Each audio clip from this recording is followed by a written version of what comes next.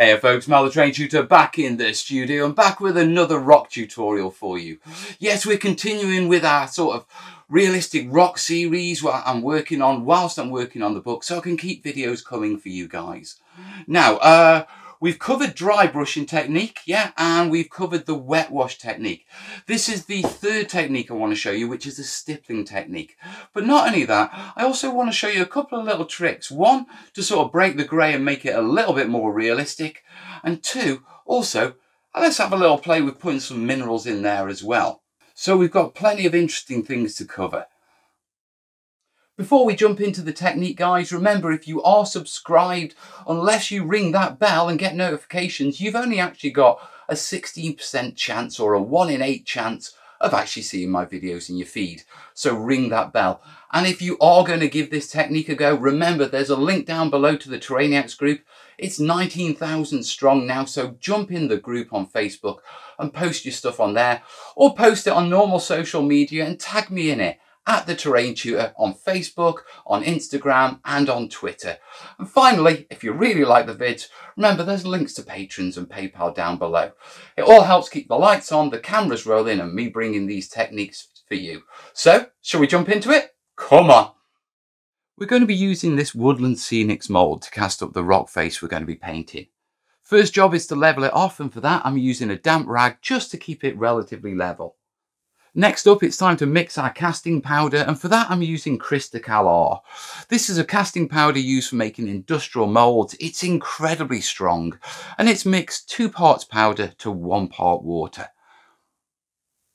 Once it's poured into the moulds and slightly levelled off, I give the table a good bang to loosen out any air bubbles. Now, you can use a vibration table and you can pre-soak the moulds in wet water, which is water with dish detergent to stop the bubbles, but I just find this way quicker. After about 10 minutes, it's ready to demould, and it's strong enough to come out as a single piece with no worries. Next job is to clean it up a little, removing any of the little flash bits from where it's overspilled the mould lines. And then finally picking out any air bubbles I didn't manage to bang out of it. And there you have it, the perfect rock mould for us to crack on with painting. So come on, let's get cracked on. So we've got our rock face here, and before we start our stippling technique, we need to base coat it. Okay, because a good solid base coat is a good way to start. But I want to show you a little trick. Yeah, just before we do. Now what I've got here is I've got some Wix's Flint, dark flint. It's basically a dark grey. And then I've got some yellow. This is processed yellow from Galleria, Winsor & Newton. I'm going to drop that there. Come on, out you come. Ew, look at that, that's really yellow. Now, using yellow with grey is called breaking the grey. And it's a way of sort of taking it away from its monotone sort of style. So what I'm going to do is I'm just going to get a little bit, and I mean it's just that much, okay, and I'm going to put it in this and I'm just going to mix it in. Is that enough? I think I'm going to go for just a little bit more. I don't want too much of this. Yeah, let's give that a go. There we are. And what it'll do is it'll slowly change the tone just a little. Okay, now it may not seem much there, but that will take it away. See how the grey there is sort of really dark and strong, and whereas this one's got sort of almost a little bit of a green touch to it now it's been mixed in. Yeah, but basically we've broken the grey there. Okay, and as we lighten this up, yeah, the effects will become far more apparent. Okay, but what we need to do now is get it base coated up. So I've got a 1 inch flat. I'm going to wet it a little, get a bit of water on there, and all I'm going to do is get this base coated. Now, all I need to do is get it in the majority of the recesses. Okay, I can come along afterwards with a second coat and just basically sort of get these patches and go over again. But right now I want a nice thin coat that I can push into all those recesses, because with the stippling technique it's great at highlighting things up, but it does struggle creating shade. And so this is a good way yeah, of getting the shade in first, and then we can build the stippling up on it afterwards. And so I'm going to have some fun. I'm going to slap some of this on and get a little bit wet and messy like I do. See if I can find all the little bits I keep missing. Yeah, and then I'm going to bring this back, yeah, once it's fully done.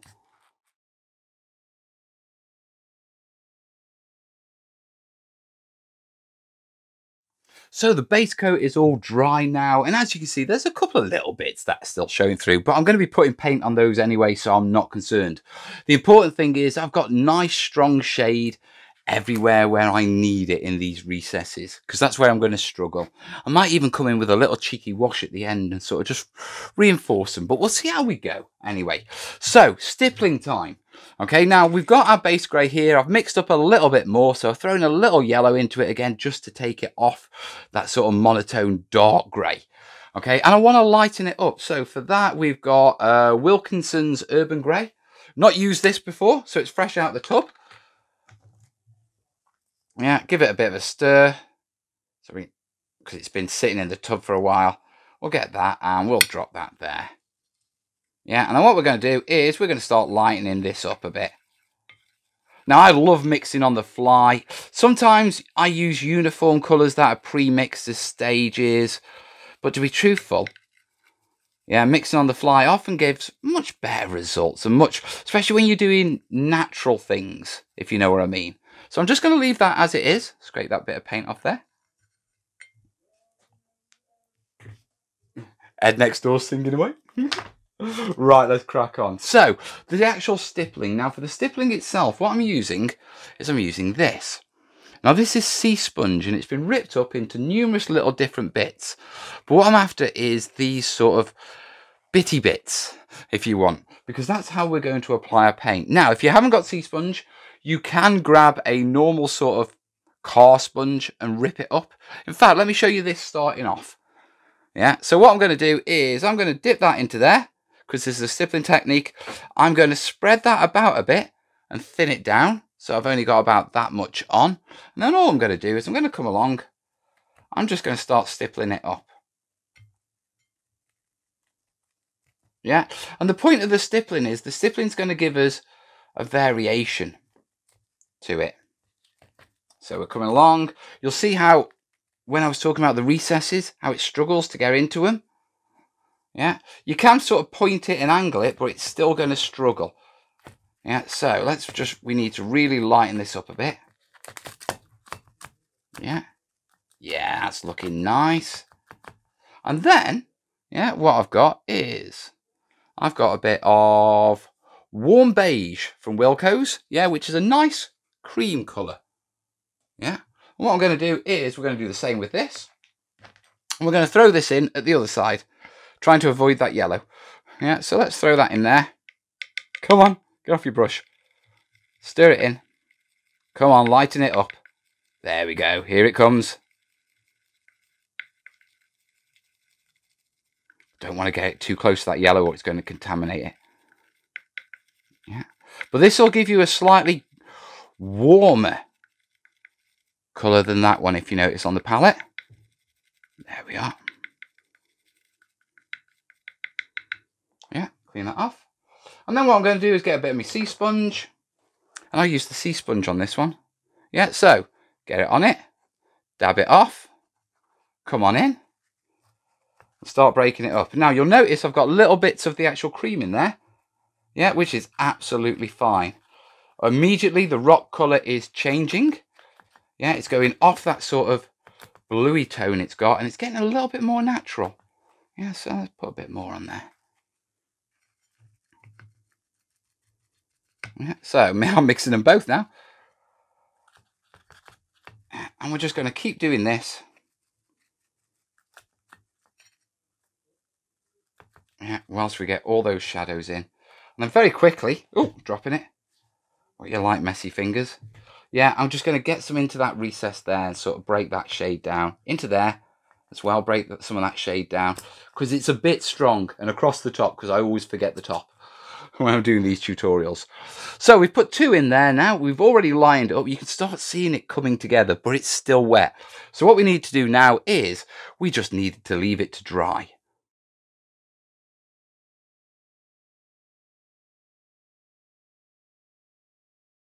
So there's our first layer of proper stippling done. Yeah, our two-tone stippling. You can see little bits of the cream embedded in there where it wasn't fully mixed. All that does is help make it look more realistic. Now, while I was waiting for this dry, I've just mixed this up. This has been made lighter with a little bit more of our urban grey, and this has been made lighter with a little bit more of our warm beige. So once again, I've got two options to pick from. Yeah, so I'm going to go with this one first. Yeah, and the trick with stippling, okay, is with each layer, yeah, do a little less stipple. So you reveal what's underneath, rather than sort of using stippling as a way of getting a broad coat off. So on this one, you can see you can start to see our two tones. With this, we're going to break it up a lot more. Now remember, when you do put things on wet, yeah, they are brighter because the moisture in them reflects more light, so they appear lighter. They'll dry a lot dabber. A lot dabber? A lot drabber. Okay, a little bit darker. So don't concern yourself if when you do this, you go, oh my God, look at it. It's gone horribly wrong. No, it hasn't. It's perfectly fine. Yeah, what's actually happened is you're doing it perfectly right. It's just that wet paint is brighter. Yeah, so you've got to trust your instincts with this one. Yeah, and try not to go OTT on it. And just believe in yourself. You can do it. I know you can do it. If I can do it, you can do it. Because I'm useless at this sort of stuff. Right, now we get this one. And which one did we do first? We did that one first, didn't we? Right, let's crack on with this one. Now with this one, you'll notice I've mixed it up, yeah? And what I've done is I haven't completely mixed it. So you can see, actually you can see next to untouched pure urban grey are mixtures and even a little bit of the old black in there. Well, the dark grey. Yeah, what you call it? Our dark flint from, what you call it? Where was it? Wix is that one. Right. So, dab this off. Yeah, and then come back in. And we're going to layer this much same. Same sort of concentration. Yeah, but this is going to give us some more contrast. Now, it is looking a little bit that's a bit heavy, actually. Let's dab that down a bit. I think because I'm layering on top of the other one, to be perfectly honest. And I'm sort of feeling that effect of, oh, this is a bit excessive, but it isn't.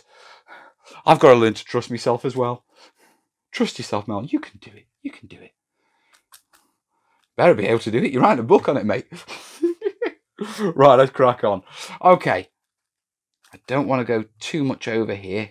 Yeah, but as you can see, yeah, now it's starting to look like a rock. Now, I'm going to leave this to dry, and then I've got a couple of little other things just to add on. But with regards to creating the rock texture, this is pretty much it. Yeah, that's the technique. Mix it, stick your sponge in a little bit, take the excess off, and make sure with every successive layer, in fact, let's just do a little bit extreme highlighting. Yeah, so with every excessive layer, just make sure that you're not putting too much on. So yeah, I'm just going to use these just to help break it up a little. And you see how with this even lighter colour, I'm going even less on it. Yeah, just getting those across. And I think, yeah, that is where I want to leave that now. Okay, I want to let it dry, and then we're going to come back and I'm going to show you a couple of little final things just to make it beautiful. Right, let's leave it dry, eh?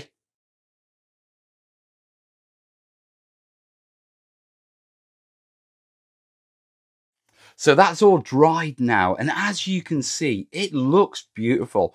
It's broken up, okay? You can see the highlights, and because it's a stippling action, you don't get that effect with dry brushing where you get the highlights on the top, or with washing because the wash falls into the recesses.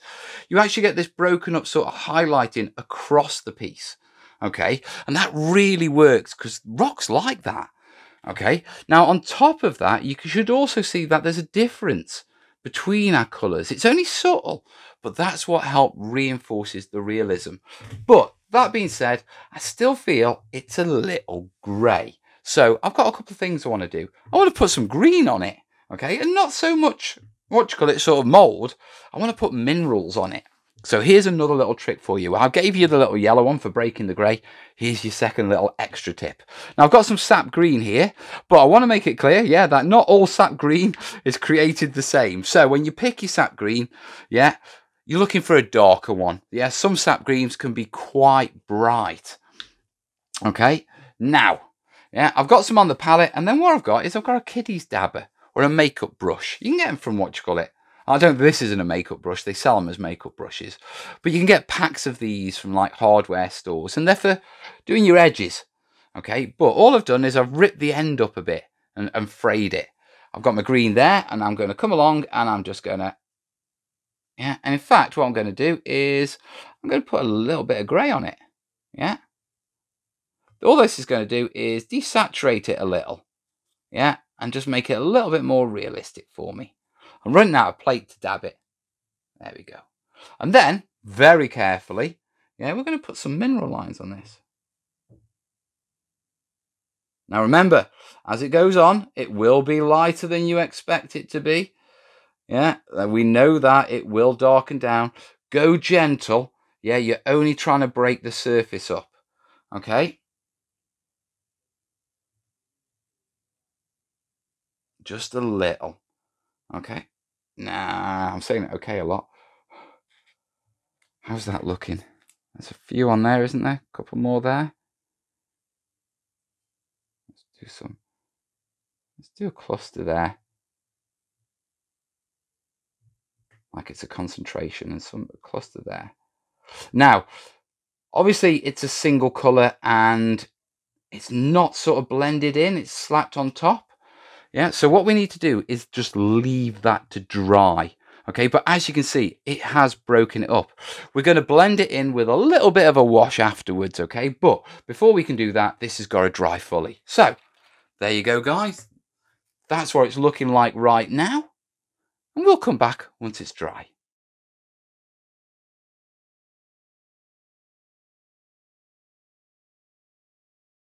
So our green's dried now and it's darkened down and it's broken it up lovely. It's a bit monotone on the green because it is just one colour. And there's a couple of spots here, yeah, where I've dabbed a little bit too hard, but don't worry. Yeah, we can deal with that in this stage. Now, as I said, I want a little cheeky wash. I want to bring a little bit more warmth to the piece, to be truthful. And for this, we're going to use the wet wash technique. Now, remember, we have covered a video on this. Yeah, it was the previous video. I'll throw a link up. Yeah, but all I'm doing is I'm just going to apply water across all of it. Yeah, the idea of a wet wash is you introduce the paint pigment into a wet surface so you can just move it around. Yeah, so what we're going to do is, that's nice and wet. Make sure I get the top as well, because I always forget the top. Yeah. That's actually diluting that down, actually. I'm like, there. I'm being a bit cheeky. It hadn't fully set, and so I'm going to use the wet wash just to soften these, actually. Mel's being a little bit cheeky. Oh, yeah, get those. I shouldn't do this. This isn't what the tutorial is about. But, yeah, there's those as well. Right, let's get some browns in here. Right, for my browns, I've got a burnt umber and a burnt sienna. Both of these are warm browns, yeah, so they'll work well together. Yeah, I'm going to use that one. Yeah, and I'm going to drop this into recesses. Yeah, now if you've watched the wet wash video, you know how I'm going to do this sort of stuff. I'm going to spread it around a bit, manipulate it, get a little bit more water, flush it out a bit. Not that much. Yeah, spread it around. Oh, suck that out. Yeah. Use it to break up the surface a little. Yeah, and also use it to break up these greens a little as well. Yeah, a little bit more. Let's throw... Oh, I've already got some more there. I need to sort of spread that before we get too far. Yeah, that's nice. Yeah. A little bit more there, I think. And let's get some in here in these cracks. Yeah, you got to get some in your crack, haven't you? Especially when it's nice and wet. Just fiddling around in there. Beautiful results. Makes everyone happy. Right. So, well, that's a bit strong, so I'm going to... Yeah. I'm getting a bit carried away here. Calm down, Bosicle. Right, let's get some burnt sienna on there. Yeah, because this is a really nice red. Well, a brown should have. Oh, that's a lot. Yeah. Let's throw some in there and let's throw some around here. Yeah. Right, bit of water. Let's start blending. And dab these in. I'm basically trying to carry the wash across from different points. Yeah, so it isn't too concentrated. There's a mix of the colours across the piece, if you know what I mean. Yeah. Being conscious that I don't want the pigment to dry on the piece, so I need to spread it out.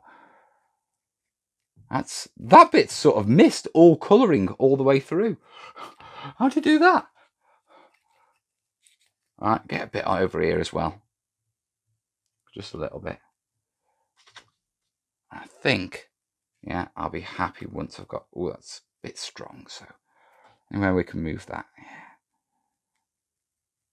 I do believe, almost. Yeah. I think, we'll get a bit there.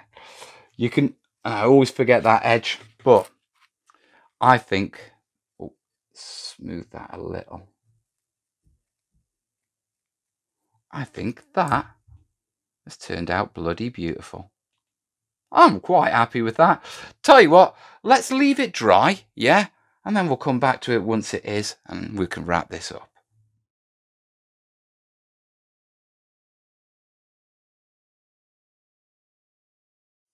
So guys, there we have it. It's all dry now and it looks beautiful. Okay, so let's break this down. First off, we went in with that dark grey, yeah? And we broke the grey with a little bit of yellow to make it a little bit more natural. We then stippled it up using two sort of highlights, one with a sort of light grey highlight, and then we threw the cream in on the other one just to break it up and to give us that different tones. Once we stippled it up, we came in with a little bit of green, spread that around as sort of mineral deposits. And I'm glad I softened them out because it gives that impression of very fine mineral deposits in various areas, but certain concentrations on it as well, which works well. And then finally, our two complementary browns, our burnt umber and our burnt sienna, both really warm browns. And you can see the sort of hints of those of where they've gone in. Apply patchy, yeah, it's about generating a contrast, not staining the entire piece. So it's important you keep them separate and you move them about and you have areas which don't have them, if you know what I mean. But it only took literally, what, 15, 30 seconds? Maybe a little longer because I was talking, but it's a really quick technique. And the results are absolutely beautiful. So guys, that is the stippling technique for creating rock surfaces. Hope you like it. Let's wrap this up. So that's it for this technique, guys. Remember, if you're after more rock techniques, you'll find them in the Hills, Rocks and Cliffs playlists on the screen right now. And if you really like the channel, then you can also subscribe or support it on Patreon for extra benefits. And in the meantime, guys, let me know in the comments what rocks you'd like me to cover in future videos, and I'll get cracked on with those. And I'll see you soon. All the best, yeah? Ta-ra!